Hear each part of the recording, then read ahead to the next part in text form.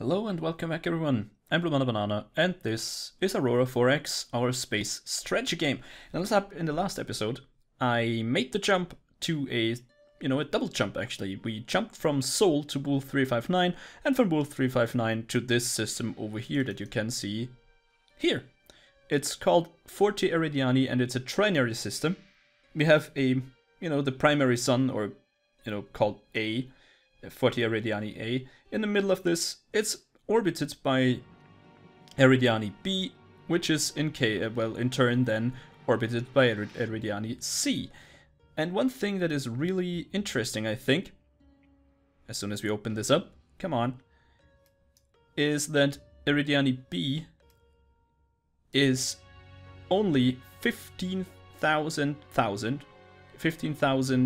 I don't know, distances, units. I don't actually know what kind of diameter this is. Yeah, well, big. While this is actually 500,000 big. 15,000 versus 500,000 units. Still, I don't know what distance. So, it's really, really interesting that this smaller thing is more than twice as heavy than the other one. And that's what I actually really love about, astronomy and space, because things are so deceptive sometimes. You have a gigantic object, but it has such a little density that actually something that is way smaller can still be more massive. And that's usually something that you don't really have on Earth, if you think about it. I mean, yeah, sure, you could have something made of, I don't know, plastic, some kind of really low density plastic, and the same thing made out of lead or something, and then you're like, whoa, that's deceptive. That's way heavier, even though it has the same size. But still, it's not really very common that you run around and try to, just lift something made of lead. Well, of course, if you go to the gym or something, but still, it's not really something that you do all the time or see all the time. I mean, okay, oh, nothing happened, good. It's just because I actually had this once in one of my laboratory classes, where we had some kind of small boxes that were like 5 centimeters by 5 centimeters by 2 centimeters or something like that. Or for the guys that use another system than the better metric one, about 2 inches by 2 inches by a little bit less than a half an inch. And those were filled with graphite, where I think it was an aluminum box, aluminum shell. And one was filled with a graphite block, and the other one... Ooh, crap, we need to go back now. Yeah, we should go back. So once again, one of these boxes was filled with graphite, and the other one was filled with lead. And it was some kind of, an experiment for I think it was X-ray absorption. I'm not 100% sure. Maybe it was neutron absorption, neutron scattering, something like that. I can't 100% remember there. But you could do both. But the thing is, if you can't really tell them apart because they're just aluminum shells. The only thing that you can tell them apart is when you look at them is of course by the Sharpie marker on the back of it, which says either C for graphite or carbon, and the PB for lead. And it's really interesting when you mix them up, and you kind of think you will pick up the graphite one, and you actually grab the lead one, and then you just try to pick it up, and whoa, that's way heavier than I expected. And oh yeah, that must be the lead. It's really interesting when you do that. It's really weird. But it doesn't really happen that often. It was that you actually grab something and you think, whoa, that's way heavier than I thought it would be. Maybe, you know, when it could happen is when you try to pick up some kind of milk or something, or milk carton of milk, where you don't really where you can't see if it's full or not. You think, ah, I just bought this has to be full, but I don't know, your roommate already drank it. Just try to pick it up and just lift it with way too much force because you thought it would be way heavier than it actually is. But yeah, that's something. I don't even know how we got to this. Was it because, yeah, deceptively tiny objects that are really heavy in space? Weird.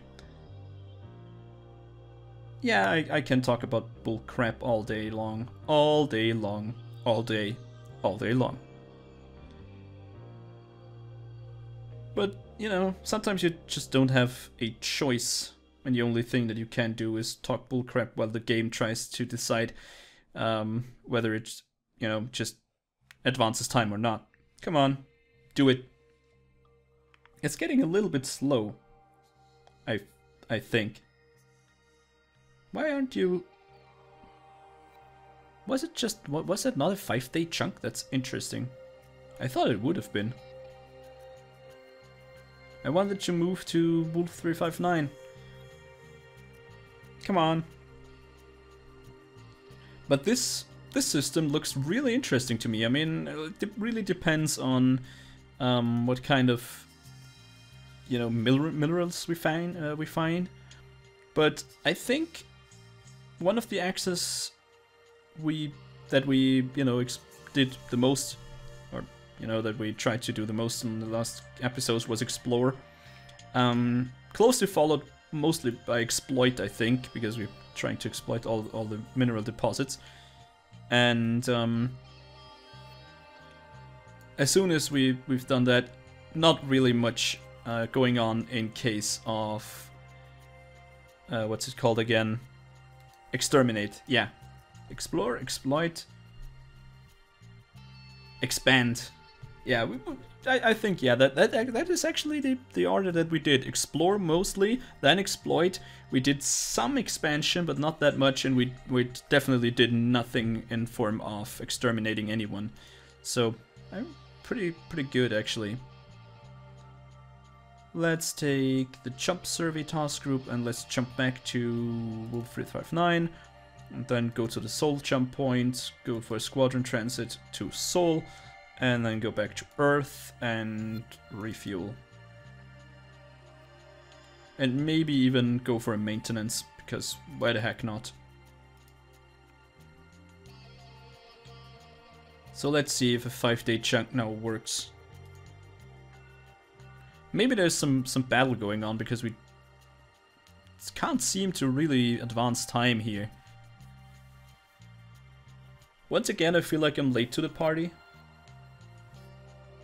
But it happens. I mean, it happens. Okay, so this system now is empty again. Well, it's not really empty, but our ships have left to Wolf 359, which is great. We still have this wreck here, which makes me feel rather uncomfortable. We are moving to the jump point over there. Oh, wait a second, did we find another one? No, that's the Sol jump point, isn't it? Yeah, most likely. Let's take a look at the grav wave just to make sure it has enough. Okay, it has enough fuel. Awesome. So the grav wave can just do its own thing. As soon as it has finished all of this, we will pick it up again and bring it back home. And then it has to go to the Barnard star system, yeah. Exactly, that was the name, and then just jump around and find the jump points over there. And as soon as this is done, we have still Alpha Centauri left, and Lumen, the completely empty, crappy system that we actually don't want to. But maybe it leads to, you know, something better. You never know. You never know. And 30-day chunks actually take quite a lot of time. Oh, we have a new inactive research lab. That means a new one has been built. Awesome. And a sea-whiz on the spearhead has, had a maintenance failure. But it has been, it has been repaired, I think. Doesn't really matter, we don't need the sea-whiz at the moment, it's fine. Let's allocate this to the research. I don't think it does anything. Add research? No, it's just 5 days, doesn't really matter there. It's another 1 day chunk. Wow, that does nothing. Okay, let's go there then. 5 days is better than, it's one more tick instead of nothing. Great. So these guys are all doing all right. The 10,000 tons of capacity has been added to a shipyard. Let's take a look at that. And yep, we need another 10,000, please. Because I think most of our, commercial ships will be around 30,000, maybe 50,000 tons. The Changeling, for example, the terraformers that are done in some 1.5 months, about something like that. They have, I think, 50,000 tons. Also, the constructions, the jump gate construction ships have somewhere around 57,000 tons. So there's a lot that we need to take into account. All right, let's take a look at all the, incoming asteroids. Temple 1 is coming in, and it is actually closer than Saturn at the moment. That is actually not too bad. Let's take a look at it. So Temple 1, is it worth it? Cobamite and Vendorite, not really, no. We should take a look at Corundium, really. Corundium, great. Oh, okay. Antagon, that's not too bad. Tisbe, also not too bad. A Thisbe, I don't know. Create a colony. Let's take a look at that. That looks actually rather promising. Oh, and it is actually a non-moving thing that is also pretty good. Let's go ahead and go to Antagon and then to Thisbe. Oh no, the other way around. I think we need some more corundium for mines. So is any of our... No, he's still busy. And he's almost done. Okay, so much for that. Let's go in a 30-day chunk then. Yeah, the javelin, spearhead, and shaft are getting a little bit cranky because they exceeded their the deployment time, the planned deployment time. Well, that's fine. Oh, excuse me, I had to yawn there. Oh, great, Shani has actually completed their orders. That is awesome. So, do we have any infrastructure on Earth? Yeah, quite some actually. And those guys are close to the population cap. And it'll take so much longer, well, it will take so much time still to make Mars into a breathable atmosphere. Crap.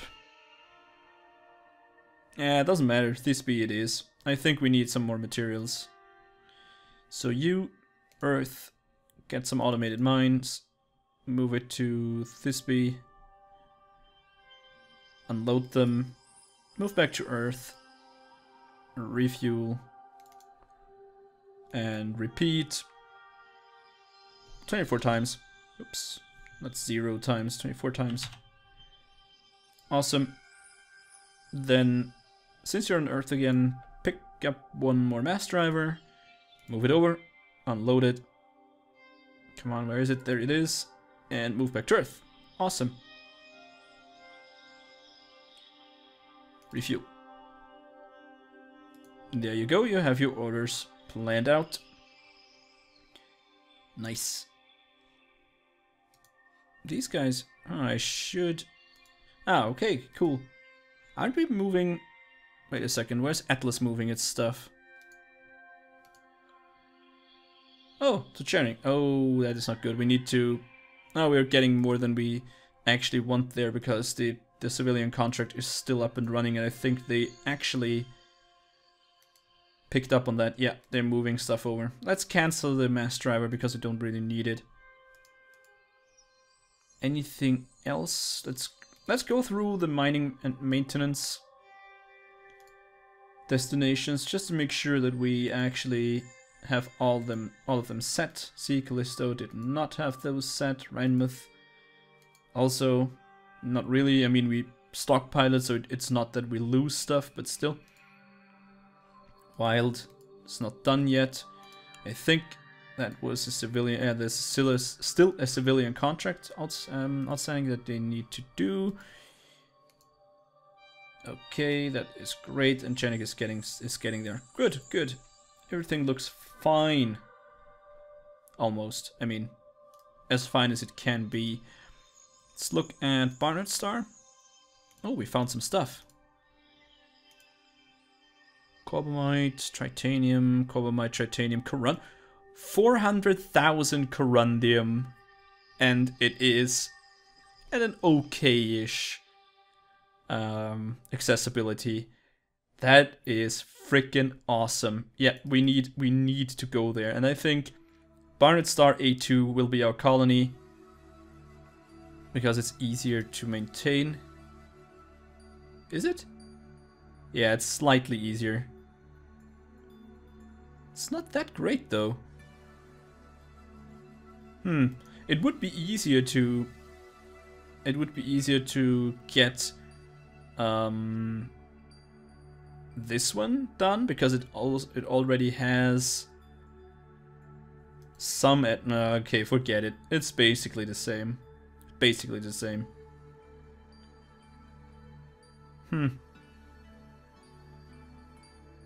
Yeah, I think we're going to, I think Barnard Star. Let's take the one that has more that has more duranium.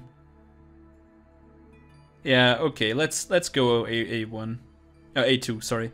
Because duranium is, you know, as you might know, basically the steel. So it's the basic, you know, stuff that you need to, the basic material that you need to build things. So I think Barnard Star A2 will be the next colony that we expand to, or the next planet that we expand to. Looks good. Perfect, I like it. Okay, back to Earth, and I think back to a 30-day chunk, because we don't really have a lot to do. Other than wait, of course. Oh, I shouldn't have done that.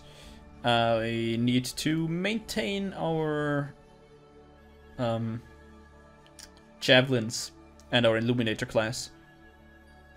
Because I think those guys, I think it's better to do it now rather than have them accumulate maintenance problems.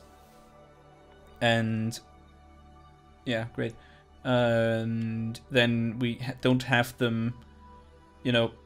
Oh, the maintenance clock is at 0. Okay, it doesn't really matter then. Okay, that seems to be a shuffle. Is anything interesting here? Callum Forster died in an accident, but he was unassigned. Research has commenced. That's good. We got another research lab. And our changelings are done. Great. Oh, they have finished their overhaul. I actually started it anyways. I was smart about that. Great. I usually don't... I'm usually not smart. You know, I usually F stuff like that up. That's actually why I tried to look it up again. Did I do that? No, I didn't. I'm pretty sure I didn't. Oh, I did. Wow, that is interesting. Got another research lab. That is also pretty good. The magnetic confinement fusion drive is being researched. It will take another 8 years still, but there's nothing that we can do about that. You know, power and propulsion guys suck. I mean, we could You know, he has 20 labs with a 15% bonus.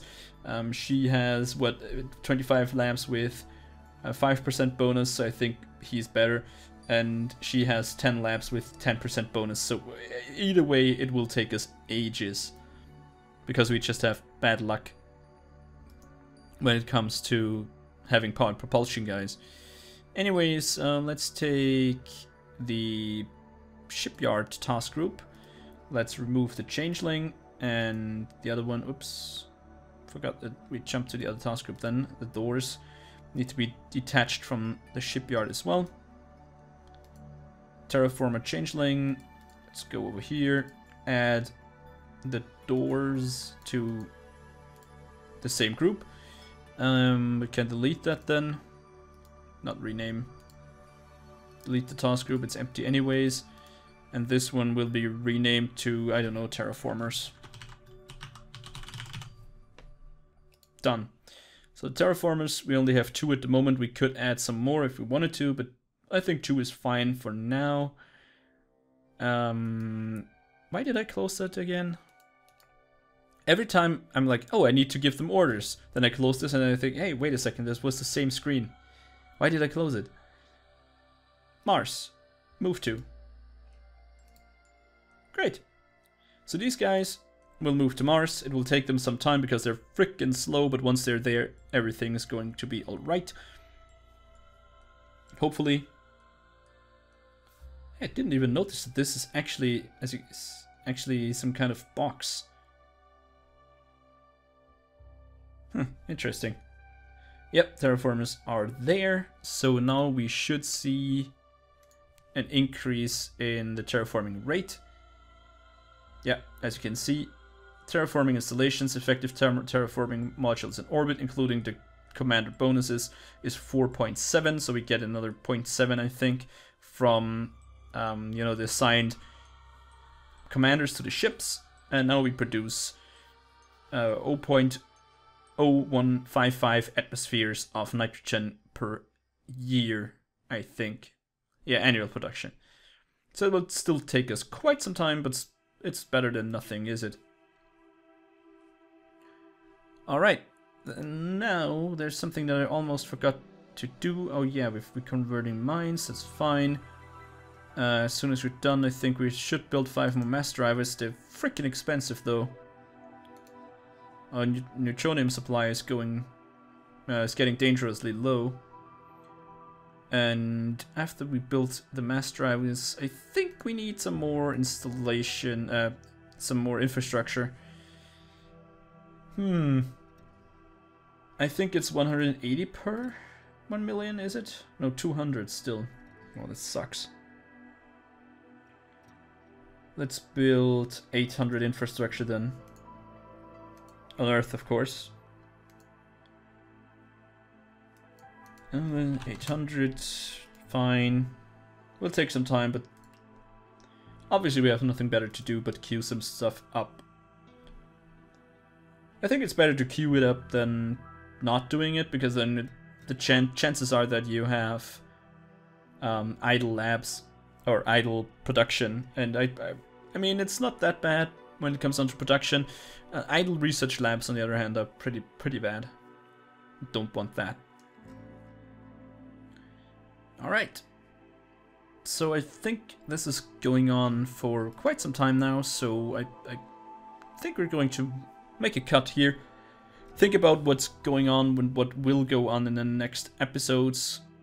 And mostly, I think I will just do some stuff off camera.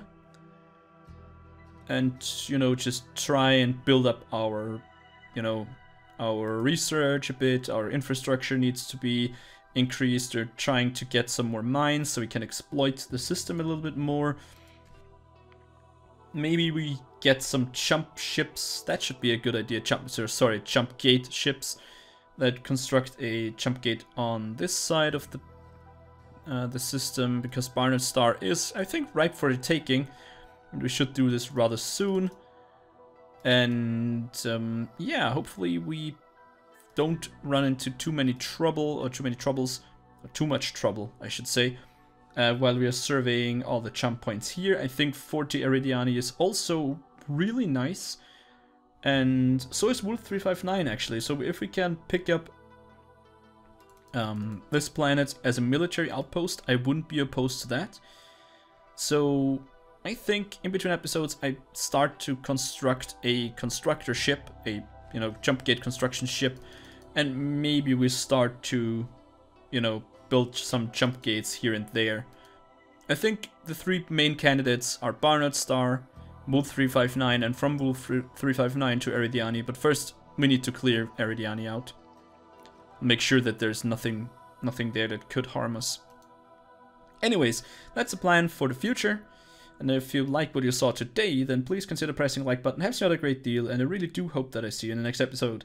Thanks for watching, and as always, auf Wiedersehen.